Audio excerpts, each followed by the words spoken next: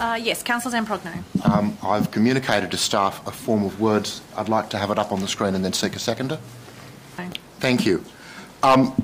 Look, I want to start by emphasising that I don't want to take away from the fact that the business at hand is the adoption of a plan of management for all of Macquarie Park.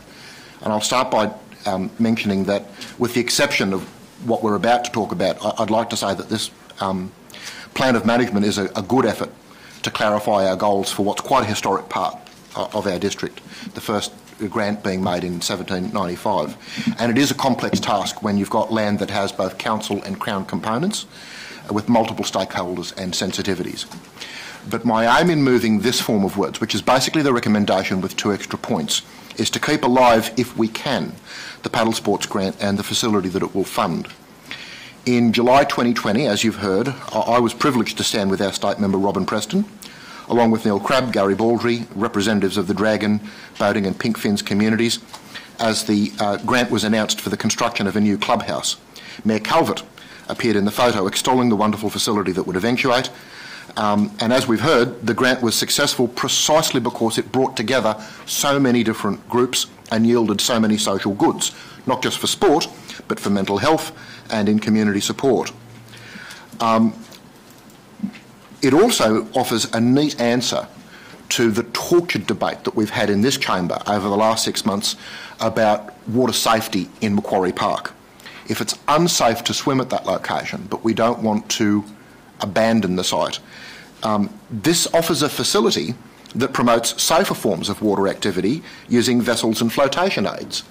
So I think it's a win there as well. But this grant does typify the kind of conundrum that council frequently faces, where a worthy community group secures a grant from another tier of government without fully engaging council as the relevant landowner first. Look at the debacle that the grant for a new men's shed devolved into. We have to acknowledge here in this chamber that community groups are not developers and they are not planning experts. My view and the community's expectation is that council has an obligation to assist community groups in any way they can to ensure that the goals of a grant can be delivered. The community will not tolerate great facilities like this slipping through our fingers because of our inaction or buck passing. Now, much seems to hinge on whether commencement has occurred, which is why I asked Mr Rogers for his opinion. I've been shown correspondence from council officers stating plainly that the applicant couldn't do much on the site before a construction certificate was issued, but what they could do was survey works, pegging out the site and conduct soil testing. So that's what they did. And on the 3rd of May 2022, our state member did not mince her words when she made a Facebook post when she attended an event at the proposed site with Mayor Connolly present, appearing beside her in the photo, saying, finally, shovels in the ground for the Windsor Paddlesports Club, with the plan of management completed and surveyors on site at the commencement of construction of this new facility. Certainly in her estimation, commencement had occurred. I'm told that the DA for this project literally expires tomorrow. I don't think that grant applicants should not be put into a situation where they can't engage in activities that would lock in the grant funding by commencing, and then can't afford those activities that would allow the money to flow, and then find that council wants to argue with them about what constitutes commencement, when I come in here believing that nobody wants this to fall over. I'm told that the club were told that they should wait for the plan of management for Macquarie Park. Here it is, 1 day before the relevant deadline. The plan of management says that stakeholders were adequately consulted. Clearly that wasn't the case, because we are now in danger of losing this, and I don't think that's good enough. And worse, we're in an environment where a new state Labor government are prowling, seeking excuses to cancel grants promised by the previous coalition government. I'm hopeful that what we can resolve tonight will keep this alive, and I'm inviting other views, but I want to acknowledge that the form of words here is less than I'd like, but I've received advice from council staff that we cannot legislate by fiat that commencement has occurred, and we cannot legislate by fiat to grant an extension to the DA, and we're left with this. But I'd like to perhaps end by asking a question of management about what the process is to conclusively declare whether commencement has occurred. Thank you, Councillor. I'll refer that to the General Manager. Thank you. Through you, Madam Mayor. I guess cutting through all of the history on at the point where we're at the moment, and that we have expressed to the Paddlesports Club, is that on our preliminary legal opinion, that we would have some concerns about whether the fact that the works had commenced because of a series of precursor conditions on the relevant development consent that did require a construction certificate to be issued, but have on a couple of occasions now invited them to provide a legal opinion on that, and that in all likelihood that we would rely on that in good faith. Through you, Madam Mayor, permit me to press you on that point. I think what Mr Rogers says is the best lens through which we can look at this. We want this to happen, but this is an absolutely critical question, because we would have to suspect that if the DA lapses, even if we provided some assistance in the lodgement of a new DA, that DA may need to be assessed under new and more stringent rules, which means that this is dead in the water, no pun intended. So again, I'd like to know whether your concerns amount to a veto on declaring that commencement has occurred. I know we can't legislate this in the chamber, but this is the crucial question. General Manager. I'm not sure I can add much more, Councillor. Literally, our advice said we invite you to obtain independent legal opinion for Council's consideration to confirm that the works proposed in accordance with that DA have physically commenced. Any legal opinion must note and comment on the terms of conditions 1 to 16 of the development consent, to include expressly acknowledging that a construction certificate authorising the commencement of the works has not been obtained. In the absence of the persuasive evidence and legal opinion to support that proposition that they had lawfully commenced, we have the belief that it shall lapse on the 9th of August 2023. To your statement that would a new development application be dead in the water, it would be absolutely far too early to make that judgment. We clearly have updated planning controls that were not in existence at the time of the 2015 development application, but that doesn't mean that that application wouldn't be considered on its merits. So I think it would be far too early to make that judgment. Last question, and through you again, Madam Mayor. Was there any sense of urgency on the part of council staff perceiving that this handsome grant for a worthy community facility was likely to be lost to us for want of this impasse? General Manager. I think it's probably relevant in that respect to go back to how we found ourselves in this position to begin with, and that the reality of that is that in 2013, Council actually developed a plan of management that included Macquarie Park for or a management of 7 parks along the river, and that was followed through under the Local Government Act. The plan specifically allowed for the Paddlesports canoe facility, as the idea had been around and in train at that particular point in time. What happened with the plan of management was referred to Crown Lands as part of that process, but didn't require a formal approval from Crown Lands at that particular point in time. That was 2013, and then the development application was lodged in 2015 and approved in August 2016.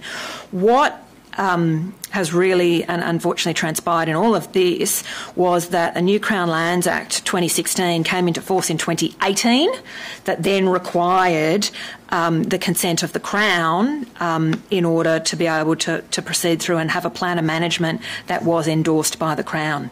And that's the situation that was sort of the defining moment at which point Council effectively needed to start again on the plan of management. The unfortunate regime that was implemented and imposed on councils at that particular point in time was that Council had to prepare plans of management for over 100 parcels of land and was given a princely sum of $50,000 in order to prepare 100 plans of management for all of its parks. So bearing in mind Council's resourcing, but effectively amounted to one officer 2 days a week, there was a series of priorisations that happened back at that particular point in time, 2020, 2021, where another suite of other plans of management were presented to Council that were at the time deemed to be of a greater priority. And then it wasn't really until about the middle of there was some work done on 2021 on the Macquarie Park plan of management, and then it wasn't until March of 2022, so it's probably a lag there of around 9 months, where we sort of brought it to a head and engaged some consultants on board to come and actually push it through and finalise it. From that point on, I'm reasonably comfortable that all of those timeframes are perfectly reasonable. Unfortunately, preparing plans of management is a costly and time-consuming process, as councillors are well aware, and this is unfortunately just the rigour that we have to go through on these types of processes. Madam Mayor and councillors and all our club supporters. I was going to spend a bit of time telling you about our wonderful club and all our wonderful members and how much they contribute to our community, not just in our club, but at least 4 of them are current or past Rotarians, 2 past presidents, 2 Paul Harris Fellows, which means they have contributed greatly to our community. We're people who go out and get things done. We don't ask for things to be done for us. We do them.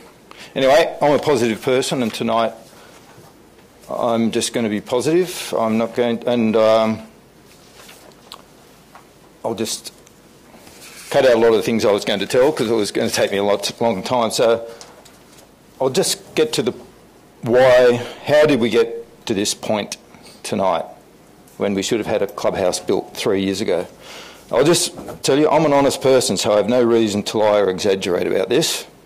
The truth is bad enough. The DA was approved in August 2016. The grant was approved in May 2020. It took us 3 years of applications. That's why it took us to that point in time.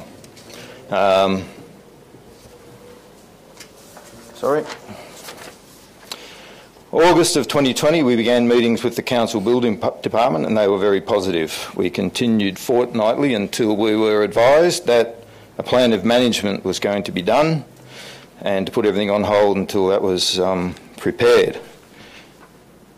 So December came along, nothing had been done. We had another meeting with the Council. We were given in writing that the anticipated completion date would be June 2021. July 2021, the correspondence from the council, sorry for letting you down, I've been busy. We haven't even started yet.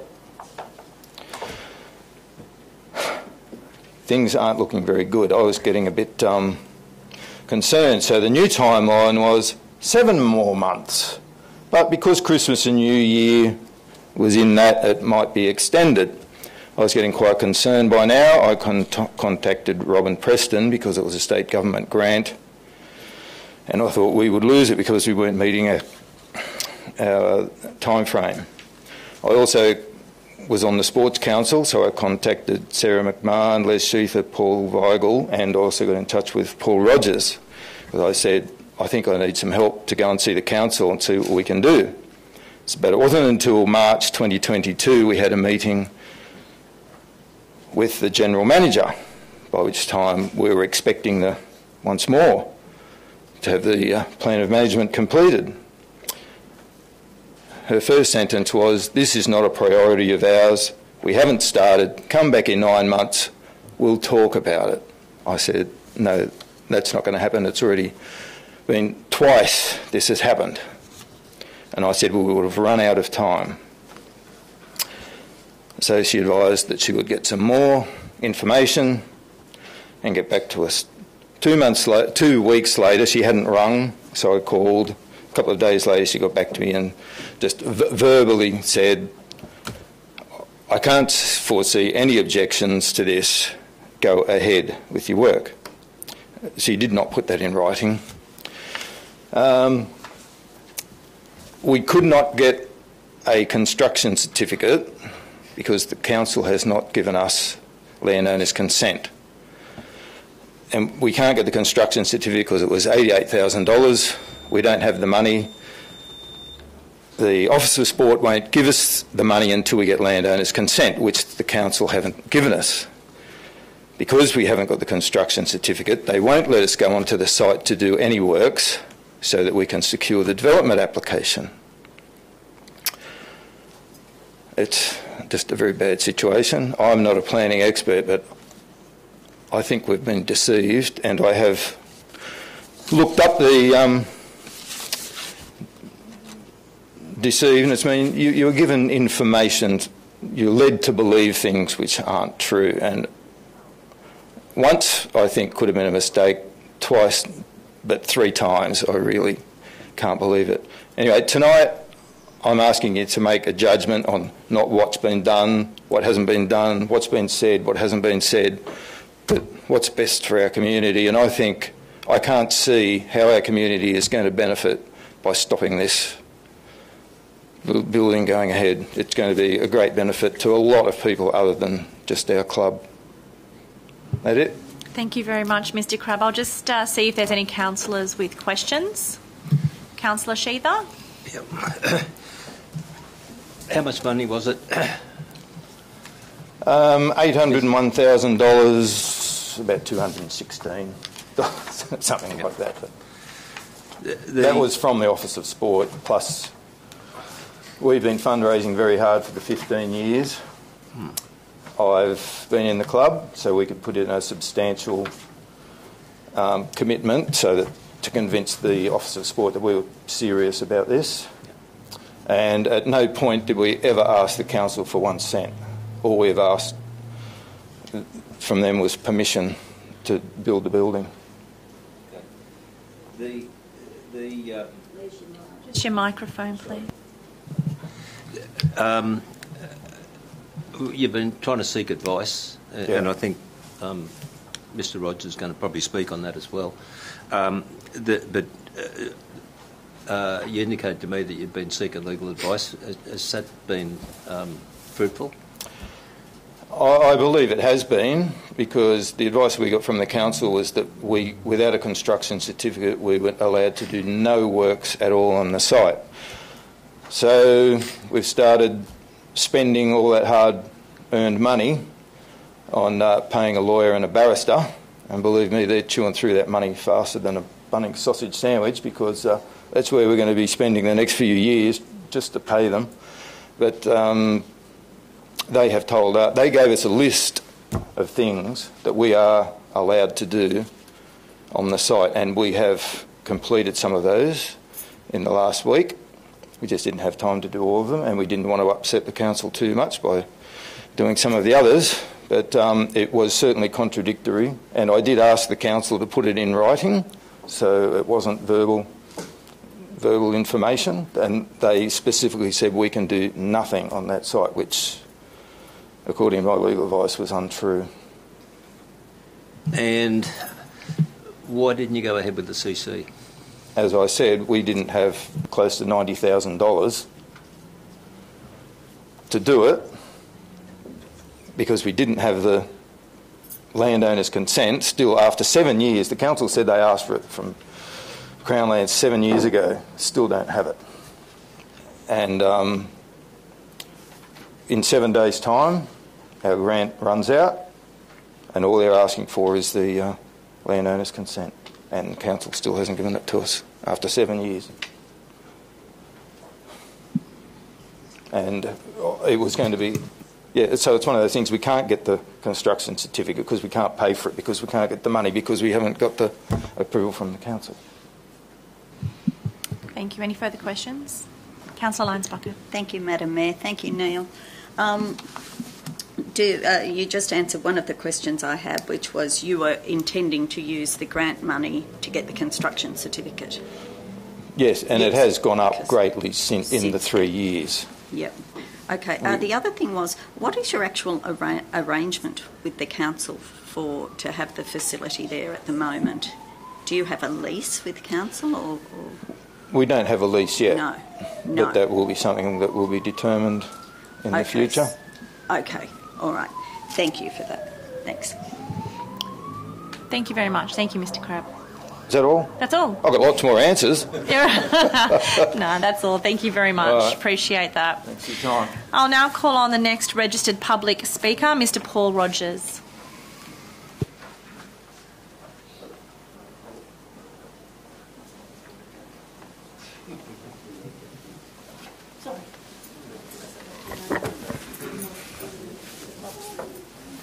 Thank you, Madam Mayor, councillors. It's good to be back. 32 years since I was in this place last. Good to be back.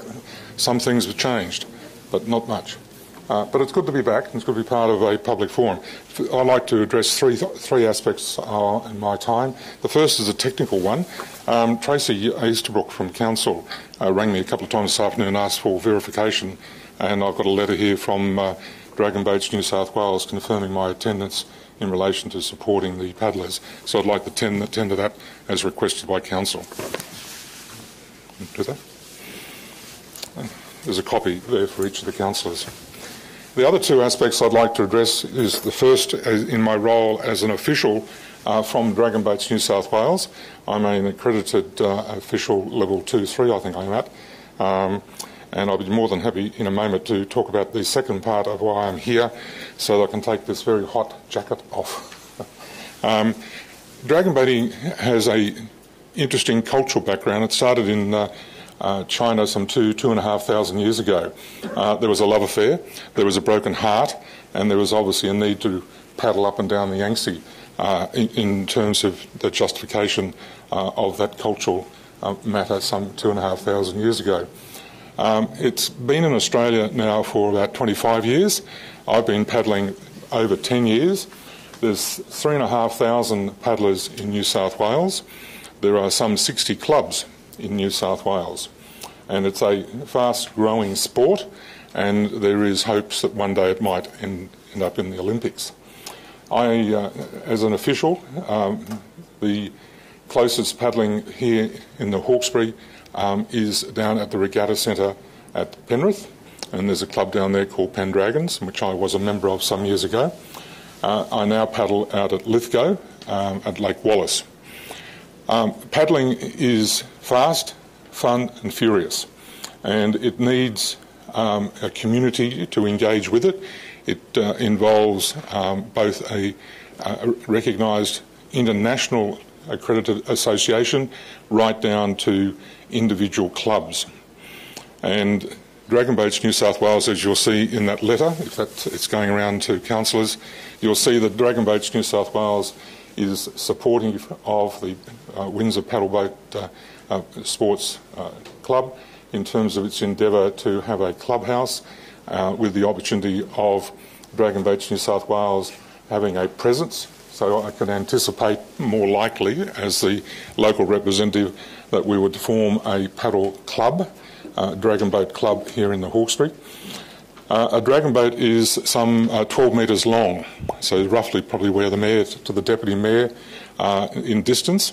And you can have a small one with 10 paddlers, and you can have a larger boat with 20 paddlers. And the purpose of coming here to the Hawkesbury would be not only to attract paddlers as such, but also apply the issues of inclusiveness, diversity and equity. And now I want to leave my official role behind and go to the fun part of paddling. So with your indulgence, if I may just go down to one of my paddle shirts. And this is the paddle shirt that I feel most privileged and honoured to be able to wear. Because 5 years ago, my wife and I paddled in Florence, part of the Australian contingent of paddlers. That's what a dragon boat paddle looks like. And if I may, with your indulgence, pass it around, because it actually acknowledges that I was part of the Australian team that went over to Florence as part of the Dragon Breasts team. So may I? I might have to say no, because I didn't allow Mr Crabb to pass something around. All right, well, you can see it and you can look at it later if you wish to. The purpose of me wearing this now is to say to you, dragon boating is a fun sport. And there's an opportunity not just only down to go get your feet wet, but you can actually participate and engage in a diverse group of individuals who paddle both locally and internationally.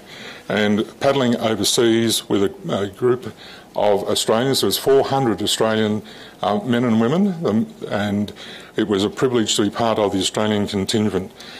We would have a dragon boat club here in the Hawkesbury Dragon Boats New South Wales has indicated in that correspondence the provision of 2 boats, indicated the provision of paddles, has indicated the provision of ancillary items like life jackets, etc. Part of some of the consideration is this proposal a sham? It's not a sham from the Dragon Boats New South Wales perspective. Windsor Paddlesports is a genuine organisation with genuine members, many of them present here tonight. Dragon Boats New South Wales acknowledges that organisation and wants to be a part of that organisation by bringing dragon boating to the Hawkesbury. And I'm happy to take any questions. Thank you very much, Mr Rogers. Are there any questions, councillors? Councillor Zamprogno. Thank you, Madam Mayor. And thank you, Mr Rogers, for coming and stirring us with the virtues of dragon boating. I think it really would adorn our river to have a sport like that on our own waterway.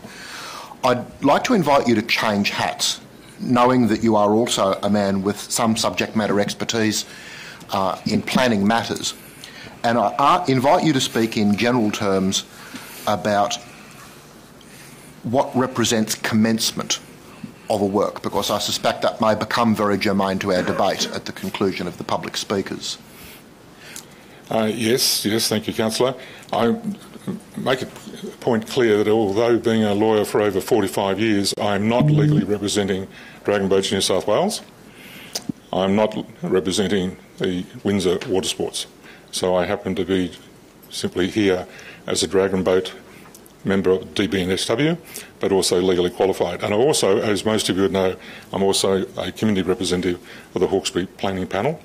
And I've indicated in correspondence, I think to the General Manager previously, that should this matter actually come before Council and referred to the Planning Panel, I'd recuse myself from attending on that panel for purposes of potential conflicts of interest. The issue, quite squarely, is this. As indicated by the President of Paddlesports, there is history in this matter, not necessarily the dealings with the plan of management, but dealing with the paddle boat and the organisation and the grant and Council's role. I'm not revisiting that. I want to look forward.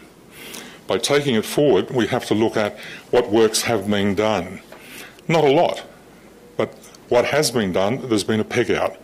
The law has effectively changed, and I gave a commentary in a correspondence to the General Manager earlier this year that stated, "It's my personal and professional view that the peg out at the property site at Macquarie Park would, on the face of it, be sufficient commencement of works to enable a certificate of commencement for the DA."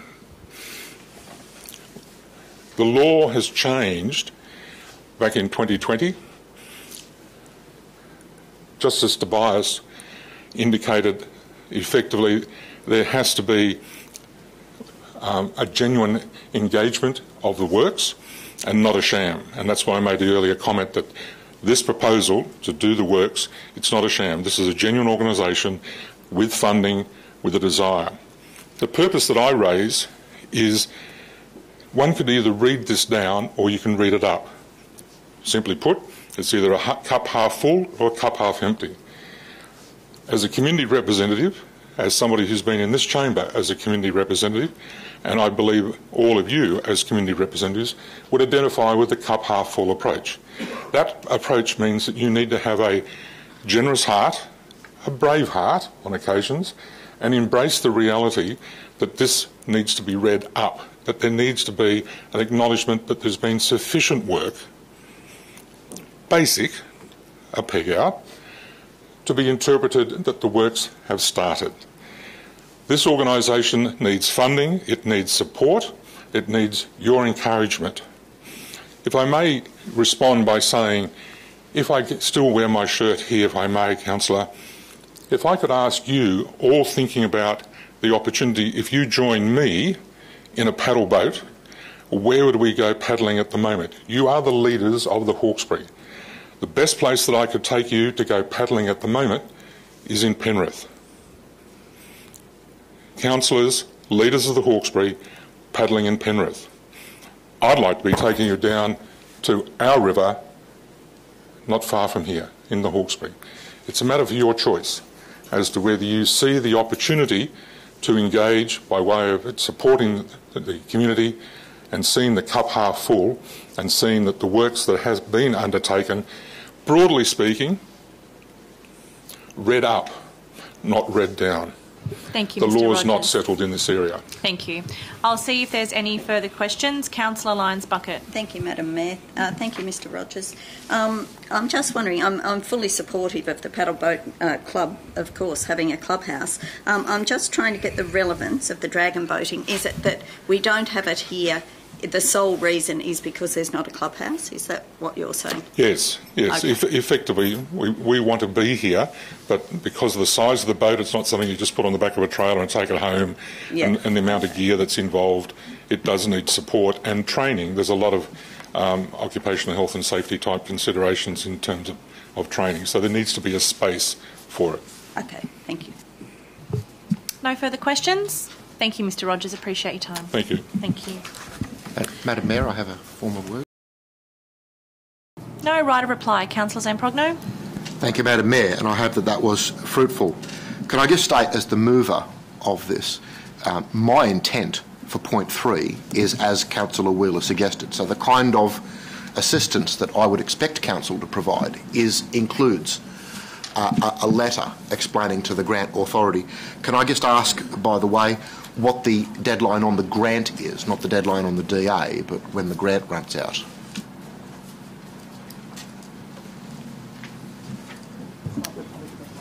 We're just finding that for you. Take it on notice? We'll have to take it on notice, sorry. We'll get that emailed out. All right then, I was curious. And a related question, and we hear this often from community groups. So they get a sum of money, and then there's some kind of enabling action that's required that costs money that they don't have. And if it cost, a 5-figure sum to get a construction certificate, that's on the same order. Can I ask what action effectively unlocks the money and allows a claim on an instalment of the grant money itself? Is it the relevant landowner's consent? Is it commencement of the works? Is it the approval of a DA? I'm wondering why the group can't tap the grant money for these purposes. Thank you. Councillor General Manager.